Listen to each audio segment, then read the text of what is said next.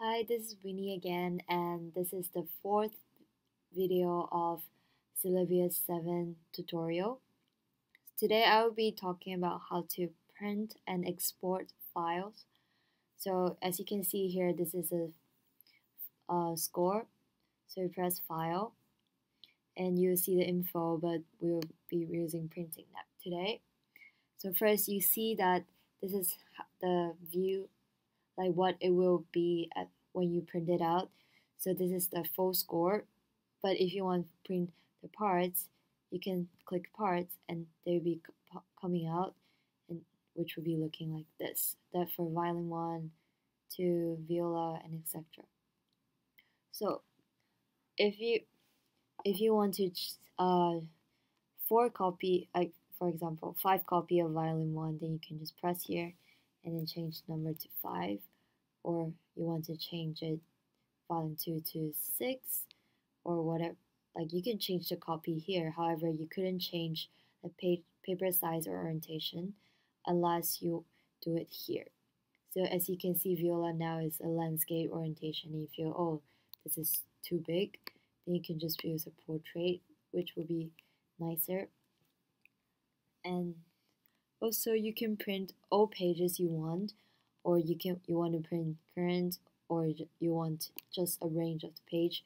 But when you click this, you need to specify, like for example 1 to 3 or 2 to 4. And then there's a scale, which for this one it helps you to fit to paper, which I recommend to use.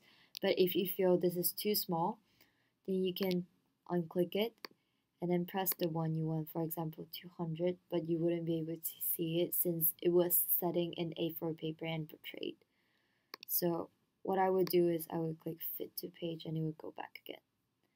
And also you can add date, timeline, or border, and all of these. Like for example, if you add date, it would go to down bottom part, and so do the other ones. And when you finish all of these and you feel, oh yeah, I know what the amount I want, then you need to select here the most important part, because you need to know how many copies you want overall. So if you press 1, it means that you have a full score, 5 copy of violin 1, 6 copy of violin 2, and 3 copy of viola, and 1 for cello and basses. And so when you finish, your press print and it will be sent to your printer and you can print. So now export.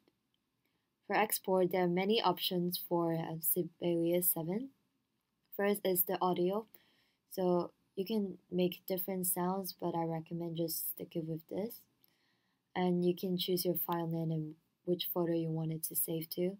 And also the size, and the size by bits, and also the duration, and then you can just press export.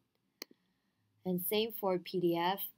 For here you can just select what file you want in folder, but it also gives you what scores you want. You want the parts score only, all parts only, or just selection of parts. For this one, you just need to press, oh, I just want cello, or just want double bass, etc. And then there's graphic ones, which will give you a more graphic file, and you can choose setting here like what page you want, and a lot of different options, and the size obviously, and also the file name and where do you want to save it. And also you can make it to a web page, or you can make it to this one, MIDI, and also the most important one. Well, if you're using a previous version and you're more comfortable with that, then you can select the one you use, for example Sibelius 6, then you can export it to 6. And then finally you have the manuscript paper. You need to be careful with this one, because when you print this one out or you export it, it will only be the bar numbers, and all the notes in the music will be removed, because you will just use it like manually as it's set there. And you can keep the title if you want, and also you can name it too. And yeah, that's all.